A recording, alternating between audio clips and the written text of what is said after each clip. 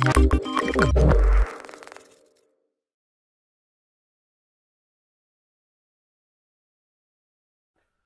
to DiverChin.com. Today we're going to take a look at a keyboard. This keyboard right here is a unique little device from a company called Voamoko, or Voamoko. I'm not sure exactly how to properly pronounce it, so you have to pardon me on that. But as you can see here, it is actually a rather unique keyboard because it actually has a touch screen built on the side here, as well as a combination of things here. A speaker, as well as a kind of like a function toggle on this side over here. So let's go and hook this up and give it a try and see what it's like. Okay, so upon unboxing the keyboard, you have the keyboard itself, and it's a really nice nylon braided right angle USB-C adapter, which is really nice because you normally don't get a nice cable like this. You usually kind of throw a junky cable in there, so this is actually a nice, refreshing thing to have a nice cable. You also get a thank you card, and actually there is a extended 2-year warranty, which is really nice as well. And then the instruction manual, a nice color instruction manual that tells you what to do. There is some software you'll have to get to use it. There's their Icon Sync software, so I'll have to go to the website, grab it, and install it. All right, so let's take a look at the keyboard here. So we have here the touchscreen side of it here, and then we have a speaker here, and we have sort of a status area here, so it shows which kind of mode you're in. Now this is not a jog wheel. It looks like a jog wheel, and I wish it actually was, but it's not. So it's actually more of a 4-directional function button, as well as a middle button to bring back to the home. It actually controls what happens on this side. All right, so the keyboard itself here, the bottom part of it is a nice metal sheet here, so it's nice, so it gives a nice hefty feel. Little rubber feet on the side here, and then the body itself is plastic, okay, but it's kind of a glossy plastic, so it actually feels kind of nice, kind of a premium feel to it. The keys are scissor keys, so scissor style keys, so it feels kind of like an Apple keyboard, and it kind of looks that way as well. Then on here you can see that this is where the USB-C connector is for plugging it into the computer, and what they've included on the side here is a headphone jack, so you can actually plug headphones into this device as well. The one thing it doesn't have is no additional USB connectors on it, so it's kind of a missed opportunity. I think it would be kind of cool if it actually had extra ports on the keyboard itself. Okay, so let's plug this thing in and see what it's like. So I'm going to use the nice right-angled USB-C adapter, and because USB-C, it goes into either direction on the keyboard, either this way or this way, depending on your layout, whichever you decide to do. Once you plug it in, Windows will actually make some chimes. It probably does 1 or 2 chimes to find the different pieces of hardware on the keyboard. It'll probably chime once for the touchscreen and then for the speaker that's built into here. Okay, so look at the options on the left side of the keyboard here, and we see on top here there is a set of status lights, and they indicate what function has been chosen on this 4-directional and center button to control panel here, and these affect the touchscreen that's on the right.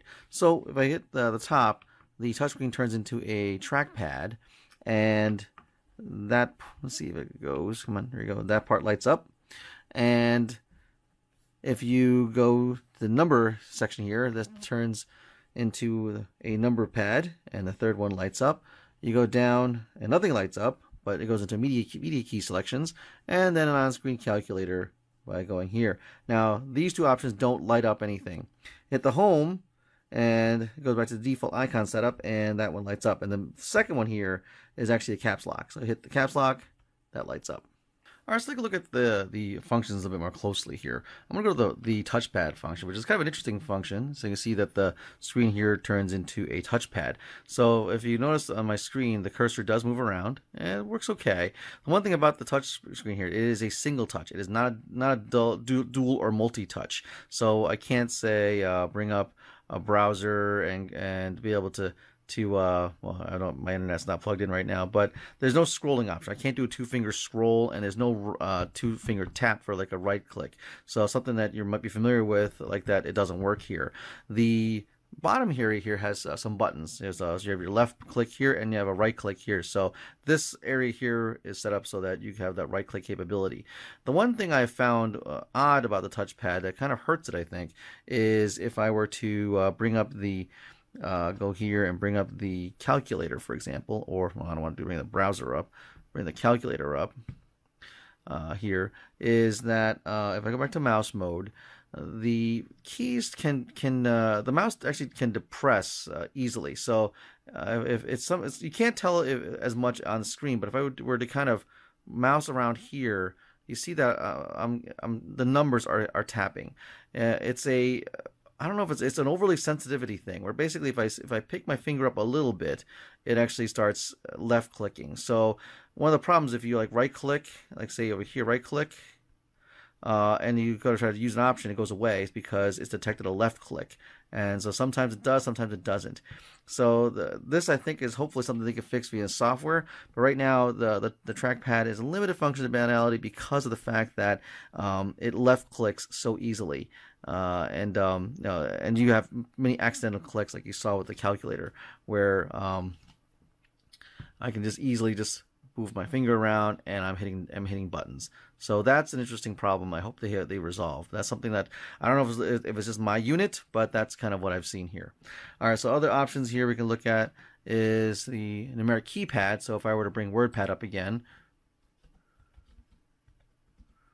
if I can type WordPad, my goodness. Okay, if I bring WordPad up again, the numeric keypad works just fine.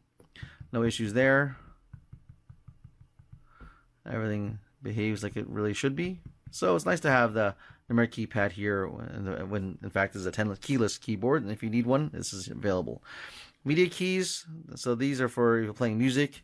If you hit play, pause, or I don't have any music running right now, but you can use it to control your music. And that right here is also volume, just like you have the volume on the home screen. So that is also available here. And then of course this is the built-in keyboard calculator that's on the keyboard, and this has no interaction with the screen whatsoever. Okay, so let's talk about the first set of home options you have here. You have my computer, desktop, browser, email, and volume control. So if I hit my computer, it brings up my computer display on the screen here. You get browser, brings up the default browser you have set in Windows. Email does the email client you have set up. Desktop shrinks it all down. Volume here will basically, well, like it says, increase and decrease the volume based upon which one you select here. And then if you were to swipe to the left, you get to an area of 6 blanks, and then left again another 6 blanks. So you have potentially 12 shortcuts you can add to the touchscreen here. And if you swipe again to the right, you get to the last set of icons here, which is search, calculator, print screen, software link, and a brightness control here. So hitting search will bring up the Cortana search, or if you have your browser open, it'll use the browser search.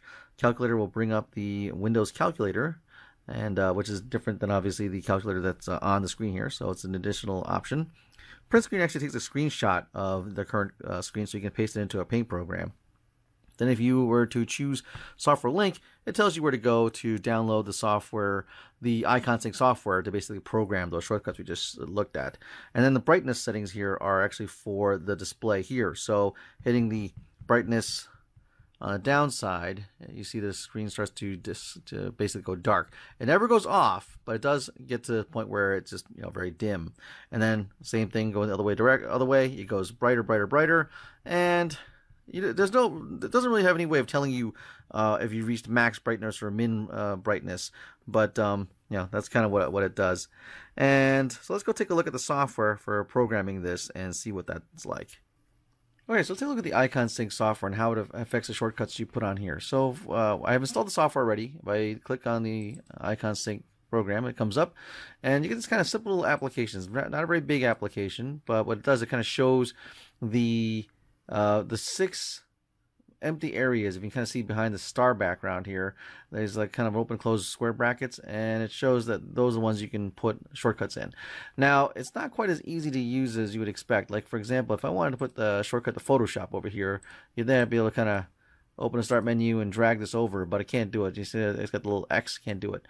So what you have to do is you kind of right click and go to more and open file location. And then you see the executable on here, or at least a shortcut for it here, and you can drag it into here, and it will basically drop on, as it should anyway. Let's see, let's try this again. There, I'm gonna put in the spot right there. So there we go. So now it adds a shortcut in. You see the screen blanks out, and it starts uploading the shortcut. It does take a bit of time to do so, and what's a bit of an annoying thing about it is that you can't put them all together and then send them all at once. It kind of, once you put one in, it has to do it, and then it kind of continues to going this way. And then once it's done, you'll see that there's a shortcut that appears right there. So let's find something else that we can put on here. Let's see this. How about Steam? Now once again, I'll right click and more, open file location to find that shortcut, and then I can put this into the next spot here. So if I can squeeze this over, drag this over into the second spot here, and there it goes. Now it's going to do it again. So once again, it's a bit clunky. The software definitely is not as nice as it could be. Hopefully there's something that can be easily resolved. They spend a little bit more time on the software, so it's a little more obvious. And also, if you notice, the shortcut that was on there also had the Windows shortcut arrow, so it doesn't have the the regular background, or it just obscures the image. So you see that there's a big white area behind it, and you see that little Windows shortcut arrow. It doesn't really look as nice. Something that I think if they spend a little bit of time to make the software better, to get rid of that, that would be really good. So let's find another one and put that in place. How about let's see, what's a good one over here? Let's put my let's just put my Epic Games launcher here. So once again, I'll right click on this, and I will do more and file location. Or actually, let's do something more valuable. Let's how about the where's my Office stuff? I don't have my Office stuff here. Oh, sorry. Well, Office is not here for some reason. Let's do WordPad. Let's just go and find WordPad. Open file location. There it is, and I'll drop WordPad onto the third spot right there. And yeah, sometimes I noticed that some shortcuts don't work. Like these Windows ones don't work. So it doesn't work for everything. So that's kind of an interesting little problem. Like some of the Windows ones don't really work. And executables, like the programs like Steam and even like the Unreal or the Epic Games Launcher, will work. Just things like the Windows shortcuts here don't. And of course, Windows Defender likes to annoy me. But so once it goes through, once again the screen blanks out, and it should get there in a second. Now below here is a page 1, page 2. So if you wanted to effect on the second page, you can do so. So if we were to, once this is done, go to page 2, we'll have a set of blank areas, and I can say like once again these ones will not work. But if I were to right click the shortcut, open file location, and get the program itself, that should work. There we go. So that's what you're going to have to do. For those Windows shortcuts that are shortcuts, you got to be careful. Sometimes if they don't work, you're going to have to find the executable program to put it on here. So it's a little not on the not as intuitive side. And also the one thing you can't do with this is you can't program in, like, say, macro keys. Like, say if you had a nice little set of commands for, say, in Photoshop to resize, crop, and change the image color and whatnot, you can't really program that. There's no programming method for it. So it's definitely on the very limited side. So once again, page 1, I have those 3 shortcuts, and then page 2, I have those. And once again, if I were to swipe here, you'll see I have those. Swipe those, I have those. And if you wanted to get rid of one, you can simply just delete it. So you can delete, click one and delete, and that gets rid of it. Deleting is actually much faster, at least. And you can have your shortcuts. And then if you want to see the shortcuts work, you can swipe over this way, and let's just launch, like, say, Photoshop. And you'll see it launches Photoshop, and you'll get in and you'll be fine. So the software, at least you can have shortcuts. The software is definitely on the limited side right now. I'm sure they can do keyboard shortcuts only because you can see that on the defaults here, there is a print screen. So I would imagine they must be able to do that. But right now, the software does not let you do it. And of course, now Adobe doesn't want me to sign in for some strange reason because they have print problems all day. So that's a look at the software. And it lets you at least customize some of the shortcuts here, and basically have your own. Like I said before, it's got room for improvement. Hopefully that'll happen in the future. All right, so let's talk about typing experience. So I have a close-up view of the keyboard here, and I have WordPad running on my computer here. So let's do some typing.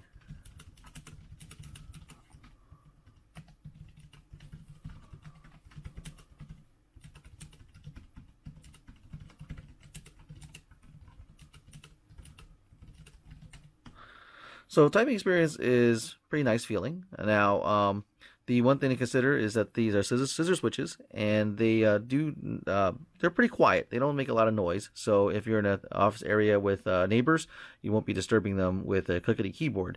Now, the keyboard does look sort of like an Apple keyboard, but one odd thing that took me a while to figure out what was odd about it was basically the keys themselves have a little bit of flex, and they actually go a little bit below the body housing of the keyboard. So you kind of see how it flexes a bit here. The keys kind of go pretty far down into the recesses.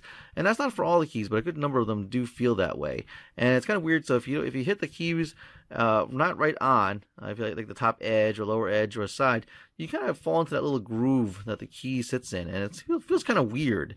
But it's not a showstopper, and you don't lose any key presses. So the keys themselves are pretty sensitive, and if I hit them off angle, they do register. So there's no problem there. It just kind of feels a little weird when they go a bit further below the body of the keyboard, and that's not typical of what I normally deal with keyboards I do use on a regular basis.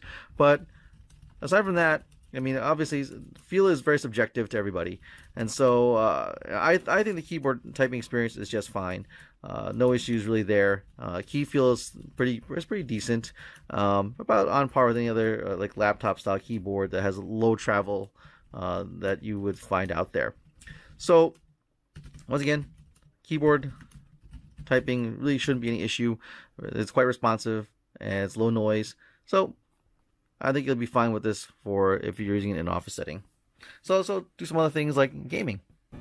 Okay, so in Borderlands, let's give it a shot.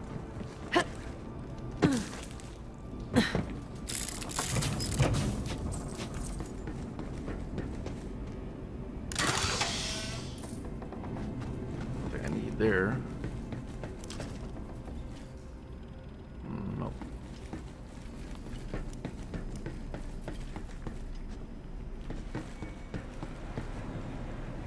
Gonna chop some punch! Friend is ours now!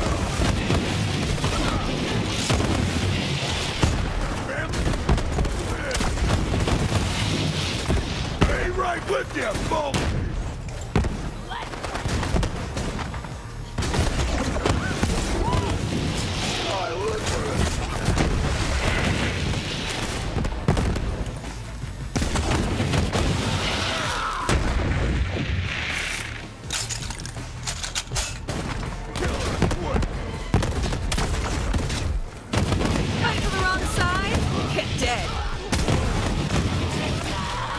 Up there. Aha.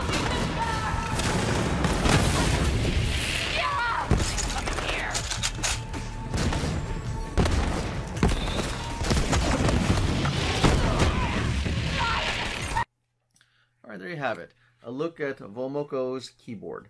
Now, this overall in general, it's a pretty nice keyboard. It has a few quirks that they need to work out. Luckily, I think the quirks can be addressed with software, in particular the icon link software for programming the screen here with shortcuts. Needs a bit of work, but that's something that's easily addressable. So they can make future releases that address the way the icons look, as well as what other additional options you can program in besides shortcuts.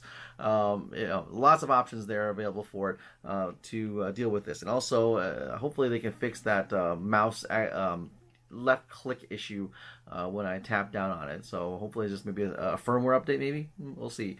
But in general, keyboard wise, functions pretty well. It feels pretty decent to type on. It has the one issue where the keys kind of go a little bit further and you kind of rub the edges if you're not on spot. It's not that big an issue, but some people might have a problem with it. The one thing I didn't talk about is the speakers. The speaker here is a single speaker. It's monochrome, and it's not the greatest speaker in the world, but it's nice to have if you're hooked up to a system like mine over here where I actually don't have speakers, and so you get some sound coming out of here. So, all right, better than nothing. Headphone jack is pretty handy if you want to have that. And being USB-C is nice. It's forward-thinking, but I think what they kind of missed on being USB-C also is that they didn't put a hub on here. So they put all these other things, but it would be nice to have, like, say, an extra port for, say, either having a hub or just a mouse plugged into it. Functionality here is okay. I kind of wish it was a jog, but it's kind of what it is. So it's a pretty decent keyboard. Price-wise, it's not too bad compared to other keyboards that are single function, and this is actually a very multifunctional type of device. So there you have it, a look at Voamoko's keyboard. And if you have any questions about this, feel free to leave a comment below. And as always, like and subscribe to my channel. Thanks for watching.